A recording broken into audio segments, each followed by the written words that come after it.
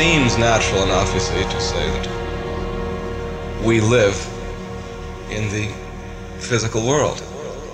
Here's all of us. We're walking around in this physical world here, right?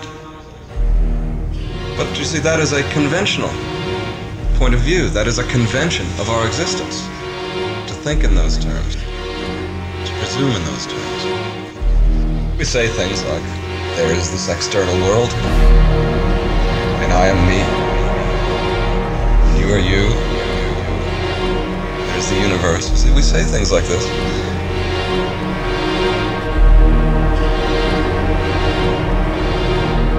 All we need to do is